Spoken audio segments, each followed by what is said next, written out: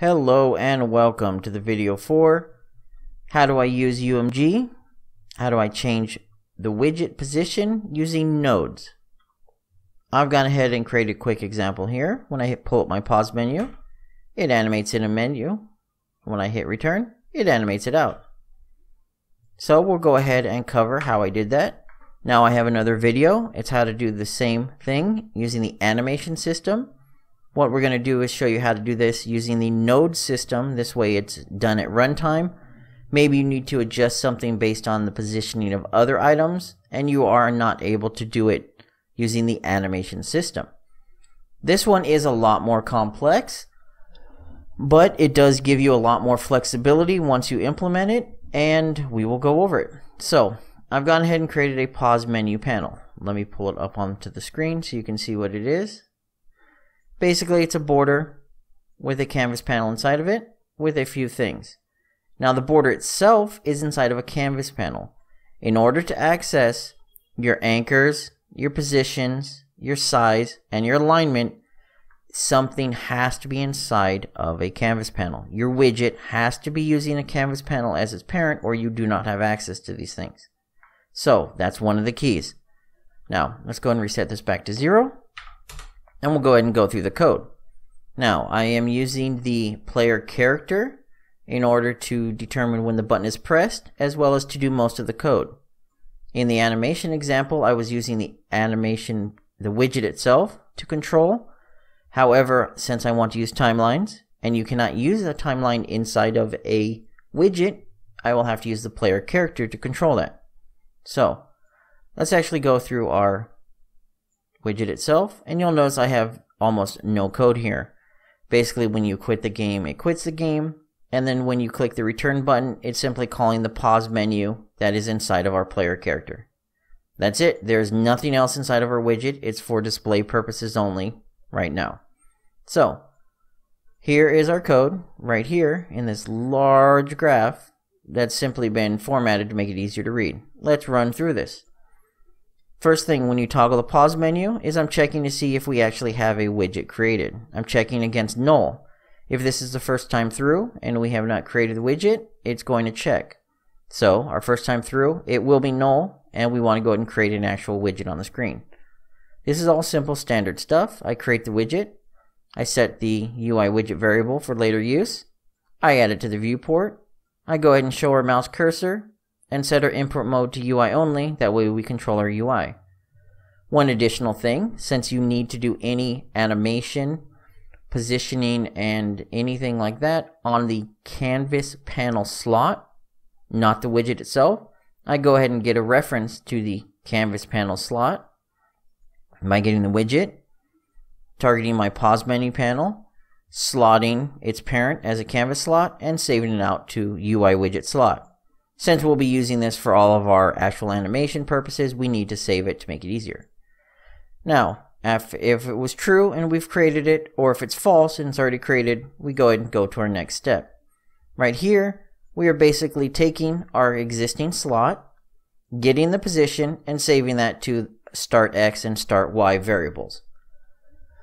Our current positioning for our current panel has 0 for the X and Y, so it's not really of any need. But if you happen to have different starting X and starting Ys, perhaps something is partially off the screen, or it's off more, or just basically I cache this for training purposes and tutorial purposes to show you how you would use it. So we get to our main point here, which is our flip-flop. First time through it's A, second time through it's B, normal flip-flop node. I'm using a lerp. If you notice, I have a nice funky looking curve here, which is one of the advantages of using a timeline. Over half a second, I'm simply lerping from 0 to 1, and I have a little bit of a curve here to give a little bit of a pop to the top, snap back down, and then pop back to the normal position, which you can see in the animation itself. So here is the majority of our code that controls what we're doing. Basically, during each of our updates, we are changing the position, the anchor, and the alignment of our widget. Now, if you went through the animation tutorial already, you'll notice that we were basically setting our anchors and our alignments. Since we're doing this in code, we're going to go ahead and set the position as well, just to be safe. If your start X and start Y are not 0, and we're going to animate back into the center here, then you're going to need to make sure you have this node here. So what we do the first time is basically we go from our starting position, and we go to our next starting position using the lerp based on our timeline, and then we set the position. We do the same thing with our anchor, and the same thing with our alignment. So basically, in an illustrated point, what this is going to do is it's slowly going to move our pause panel from where it is now up to the middle by adjusting our anchor point and our alignment point. So for example, if I was to change our anchor point up slowly, assume both of these are connected, for example. You'll notice by changing the anchor, it's going to drag it up slowly. And if we change our alignment towards the middle, it's going to change where it snaps into the middle. So our goal is to go from where we originally started to the middle of the screen, like so, using a smooth lerp over half a second. So let's go and reset this back to how we had it. Snap it to the bottom, snap it to the top. Set our position back. One thing to keep in mind here, as you notice, every time I change the anchor or the alignment, the position automatically updated. Let's go ahead and show that for example purposes. We have position 0 and 0. I change my anchor to the middle. We now have 0 and 540, where 540 is half of my 1080 height. This is a convenience feature in the editor only. If you change the anchor in code, like we are doing here with set anchor, it will not adjust the position. That is something to keep in mind. This is a convenience feature because they figure you don't want your widgets flying all over the screen when you change your anchors on design time. So keep that in mind.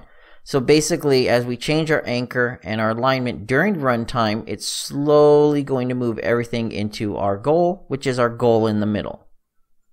So if we go back to our code, you'll notice that this will simply run until we hit our half second, and then it will finish.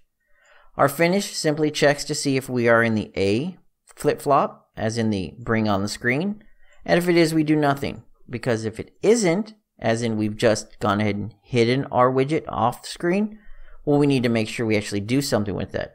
We remove it from the parent, we go ahead and set our widget and our widget slot to null, since we no longer have a valid one, and we go ahead and hide our mouse cursor and set our input mode to game only. So let me go ahead and let's set a breakpoint here, and we'll go ahead and run this so you can see what happens. We'll go ahead and hit play, and when I hit my pause menu, we're going to go ahead and break right here. Now if we look at our input nodes right here, you'll notice that we are aiming our position to 0, 0. Since we're starting at 0, 0, and we're ending at 0, 0, right here, our Bs, that's never going to change. Our anchors are starting at 0.5 and 1, which is to match our anchors here. And we're going to end at 0.5 and 0.5, which is the middle. And you'll notice that this values will slowly change to match. Same thing with our lerp down here for our alignment. We're starting at 0.50 for our alignment, which is set to match here, which is the top of our widget. And our goal is to get to 0.5, 0.5, which will be the middle. And you'll notice it was going to slowly change the values to match. So if we were to go ahead and resume a few times, you'll notice it eventually will get to the middle, and if we were to check our values in here, they'd be set to our actual goals, which is the middle of the screen. So that's it. That's a way to go ahead and control your widgets position-wise inside of a node itself, not using the animation system. So like I said, this is handy. Let's say you have a button on the screen. Now you don't know where that button is on the screen itself because you created it at runtime, and you need to go ahead and have something animate in from maybe the right side into the left and snap next to it. Well, using code like this, you can go ahead and set up your starting locations to be where it currently is, and then you can set your ending locations to the right side of your widget and then have it slide in smoothly. With an animation system, since you can't determine at runtime, you cannot adjust an animation at runtime.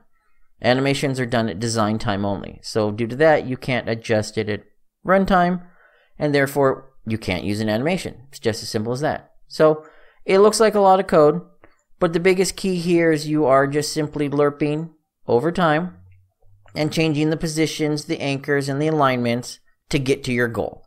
So figure out what your goal is, where you're starting, what values you have, where you plan on ending up, what values you have, enter that into your lerps, and let it run. That's it. And the nice feature of using the timeline is you were able to go in here, and I simply went in and I adjusted my curves.